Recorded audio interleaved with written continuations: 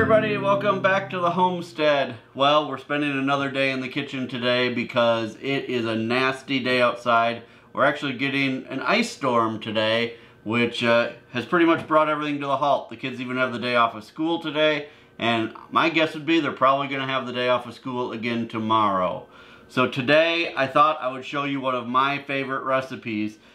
Last week Sarah showed you her absolute favorite Christmas cookie recipe. So today I thought I would show you my absolute favorite cookie recipe. Now sometimes there's one of those recipes that you make every year, and every year as soon as you taste it you just know that that's like, it just tastes like the holidays. And this is one of those recipes for me. This is actually my grandma's recipe, and it's something that my grandma always made, and then my mom always made, and then I always make. And it's something that normally I make along with the girls. And we spend the whole day making cookies. They're actually going to be a cutout cookie that have frosting on top. So we're going to start with some really basic ingredients, and we're going to get going because these do take a little bit of time, but they're worth it, and you'll see at the end. Alright, so we're going to start with just 3 ingredients. Now, we are using mostly homegrown or homemade ingredients, but if you don't have those, that's fine. You can use whatever you want. So we're going to start with 1 cup of butter. Now, this is butter that we made from our cow's milk. So we're going to put that into our mixer.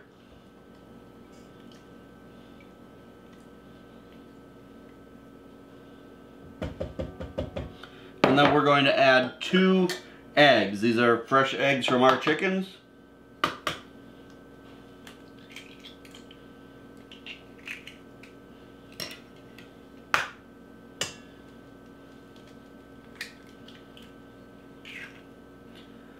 And then we're going to use 2 cups of sugar. I know that sounds like a lot of sugar, and really it is a lot of sugar, but it's the holidays, and that's what makes these taste so good. So we're using raw organic sugar, but you can use regular white sugar if that's what you have. We're just going to mix that all together, and now we're going to cream this together with our mixer. So we're going to use our paddle, and we're just going to put the mixer on low. We're going to get that all mixed together until it's well blended.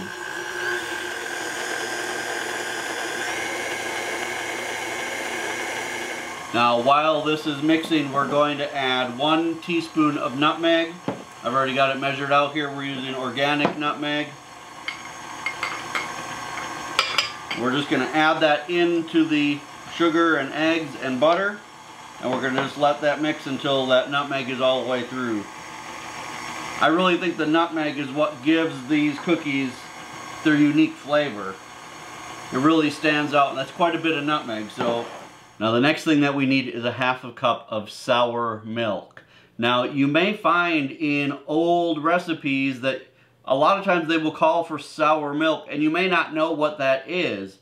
Well, when you drink raw milk like we do, this is raw milk from our cow, milk doesn't really spoil like pasteurized milk does. It goes sour. So a lot of recipes would want that kind of tanginess of the milk in the recipes. So what they would do is they would actually leave some of this milk out to go sour before they would use it in their baking. Now, most people these days don't drink raw milk, and that's fine. There is a way to turn regular milk into sour milk. In fact, I didn't let this milk go sour for the recipe. We're just going to make it into sour milk. The way that you do that is just take the regular milk that you have from the store. We're going to measure out a 1/2 cup.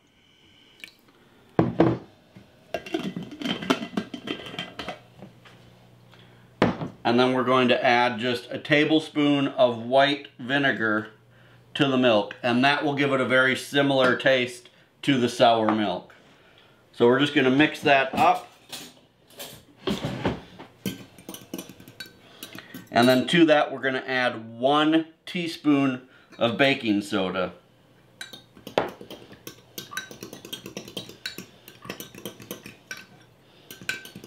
And then we're going to add that into our mixing bowl with the other ingredients.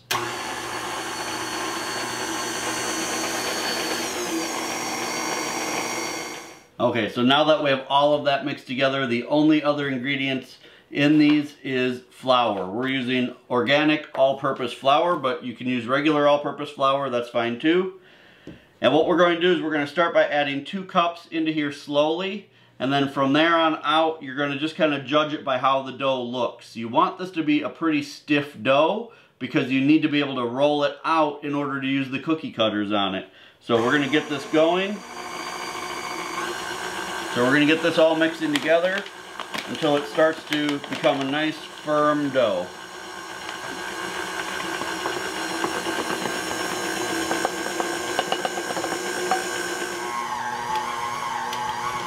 So this is cup number 5 of flour, and it's starting to get close.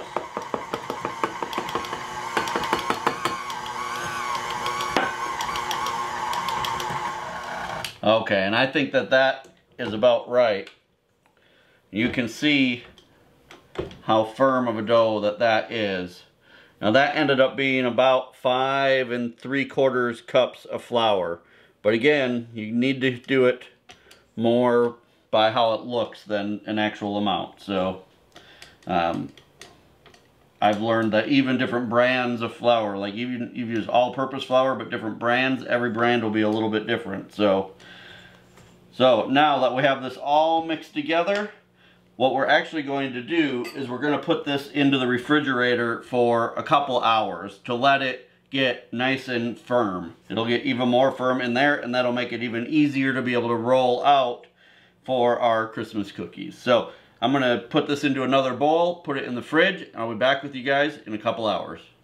Well, it's been about an hour and a half, maybe a little bit more, since we put the dough in the refrigerator, and I'm getting impatient, so it's time to start rolling it out. And you can see that it is quite a bit firmer now than when we made it, which is exactly what you want.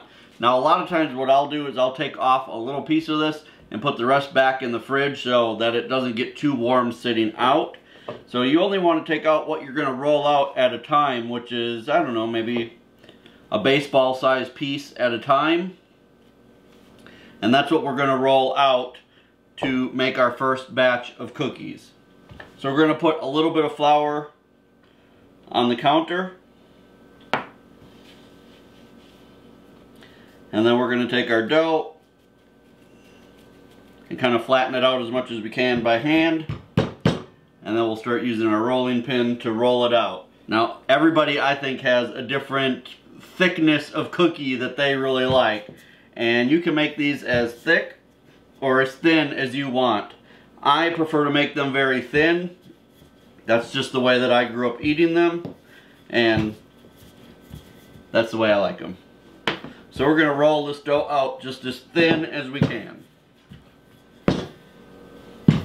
Alright, we're going to keep rolling these out. I think I had a little too much flour on the counter, so I got rid of some of it. We're just going to keep rolling until it's whatever thickness you think you want. And I think that's pretty good for what I want.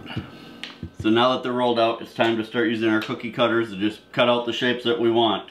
Now in our house, we really only ever make the same 4 shapes every single year.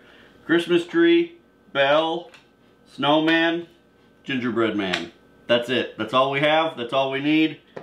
They all taste the same anyway. So we're going to just start pressing out. It's always good to kind of challenge yourself to see how many you can fit on one piece of dough.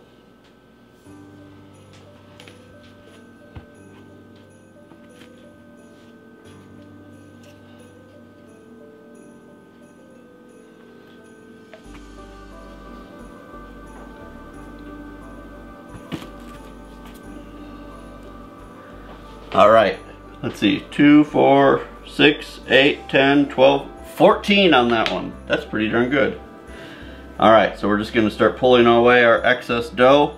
And you can tell already that this recipe makes a lot of cookies.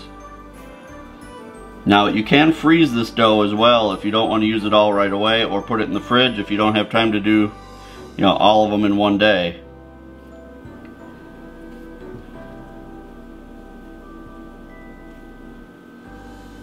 But the fact that this makes a lot of cookies is perfect, because this time of year it's perfect to share cookies with neighbors and people at church and co-workers. So this is a good recipe for sharing.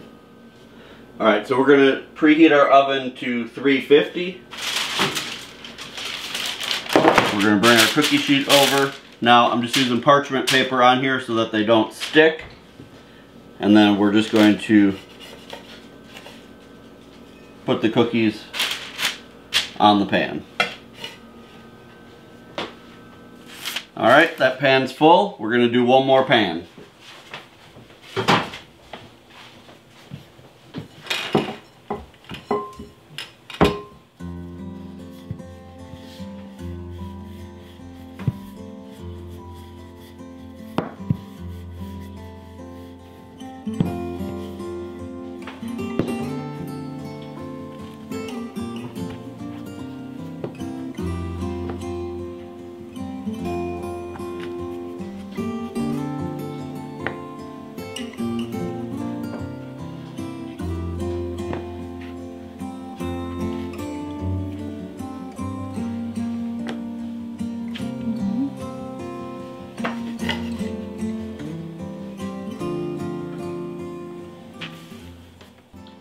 Alright, so this pan made 13. So what we're going to do is just put the rest of this dough back in the fridge, and then we're going to get ready to bake these. Again, we have the oven set at 350 degrees. We're going to put both pans in, and initially we're going to leave them in for 5 minutes. Alright, our timer just went off for 5 minutes. So we're going to take a look at them, and they're definitely not done, but we're going to switch them around. Now what you're looking for is them to be getting just a little bit brown around the edges, and that's when you'll know that they're done. So I think we're going to give them another 4 minutes. I might check on them at the 2-minute mark, but I'm pretty sure it's going to take more than that. So we'll just keep an eye on them until they look like they're perfectly brown. Okay, I just peeked at them, and it looks like one pan is done, and one pan could use just a little bit more time. So that's perfect. We'll take these out. And you can see just a little bit brown around the edges. That's perfect. So we're going to take these and put them on our cooling rack.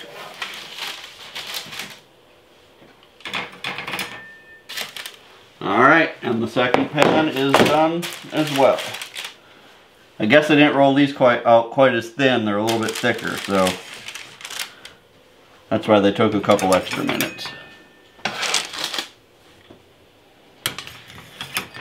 While our cookies are over here cooling on the cooling racks, we're going to get started making the icing.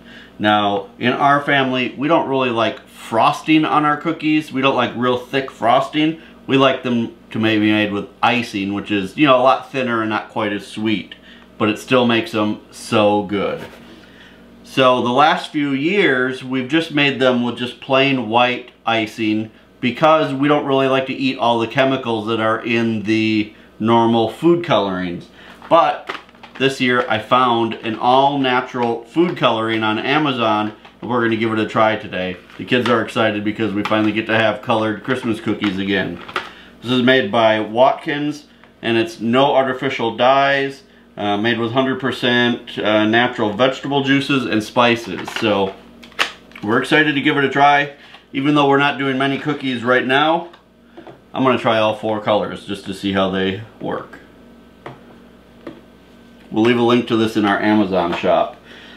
So the icing recipe that I like to use is just very, very simple. We're going to start with a cup of powdered sugar. Now I'm using organic powdered sugar that we order from Azure Standard. This is where we buy all of our bulk items. And organic powdered sugar is actually pretty hard to find, so we were excited to find this. We'll leave a link to Azure Standard as well if you guys want to check them out. It's a great way to save on organic foods. So we're going to start with the cup of powdered sugar. To that I'm going to add a teaspoon or maybe just a tiny bit more of our homemade vanilla.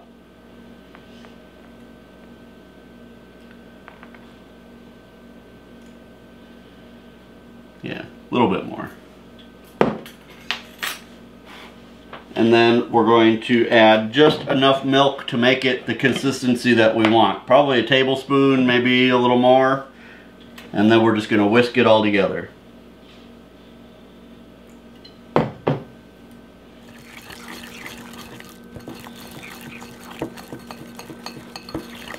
Alright, now I'm going to do my best to try to divide this into 4 little bowls here. And then we'll test out the food coloring. Like I said, we've never used this food coloring before, so I have no idea if it's going to be as colorful as, you know, the chemical food coloring or what it's going to look like. But I'm excited to have something. Seems more Christmassy to have some color. Alright, I think I'm going to start with just 3 drops in each little bowl and see what that does.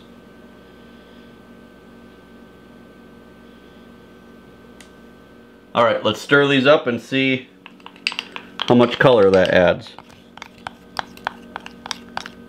Hey, that's actually pretty bright. That's brighter than I would have thought. Let's try the green. Green looks kind of weird in the bowl, but I'm sure it'll mix up fine. Yeah, the green looks kind of yellow.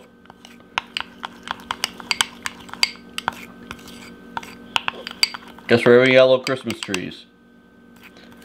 I wonder if I should have shaken that. I wonder if there was something that maybe settles. I'm a guy, so I didn't read the box. Maybe it says to shake them up. Let's try that. Well, it's not separating like that, so maybe that was the key. Oh, it's definitely more green. I mean, I kind of wrecked it now because I already had the yellow in there, but I think it would have been fine if I would have shaken it in the first place. So, lesson learned. Well, we'll see if I made the same mistake on any of the other colors because I didn't shake those either. So, let's see. This was blue. Ooh, I think that looks good.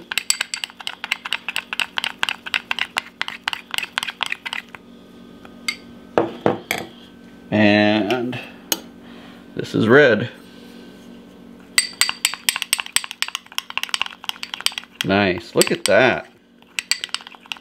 That's exciting. I think that is good. They're definitely not as bright probably as, you know, like the standard food colorings, but it's nice to have some color for sure. I'm going to add a little bit more to the blue one. So really, I'd say I'm very happy with this food coloring. I did just look at the box and it does say shake well before use, so learn from that. Alright, we're going to put these away. And you know, even though these colors aren't quite as bright and vibrant as the regular stuff from the store, I think it's worth the trade-off for your health. So, you know, I mean, we are making sugar cookies, but at least this part is going to be a little bit healthier because we're using this food coloring. Alright, now that we're done making the frosting, the cookies are actually completely cooled off, so we're going to get busy frosting the cookies. Now, I don't do anything fancy, and I don't go overboard decorating them. I just like to put a little bit of frosting on each cookie and use a spoon to spread it around. That's it. And then you just leave them sit again, and that icing will harden up as the milk dries out of it, and it'll be perfect. So I'm going to do all of these, and then we'll get the girls out here for a taste test. Well, I've got the girls here to try the cookies and see how they like them. See if they taste the way that they always do. Mm-hmm. Yeah. Now, the frosting isn't quite dry yet, but it's good. Yeah. Now, I'm not going to make them pick whose are better, mine or Sarah's, because that wouldn't be fair to Sarah. So, we'll just say it's a tie. I think this is a great thing to make to give out to neighbors. I hope you guys give this recipe a try. So if you're not a subscriber to our channel yet, I hope you'll hit that subscribe button before you leave. Don't forget to share this video and all of our videos on all of your social media. That's the absolute best way that you can help our channel. And until next time, thank you so much for stopping by the homestead. Take care and Merry Christmas.